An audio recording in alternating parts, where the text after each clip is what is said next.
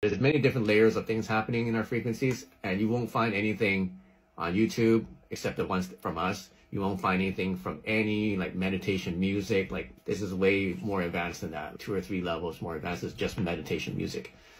Or even solfeggio. Solfeggio is just like 9 frequencies, but you're just playing one frequency, 5, 28, and then that's just one frequency, and you play that through the whole sound, and then you get like a little bit of a buzz. But this is a lot more advanced. If you just listen to it, like you actually feel after about 10 minutes, 20 minutes, you'll be like buzzing with energy. So we have those, and then you can use them with the coils, or you can use them together. So for example, you could plug in one of these splitters, and then you plug it into the transducer, the wireless or the wired one.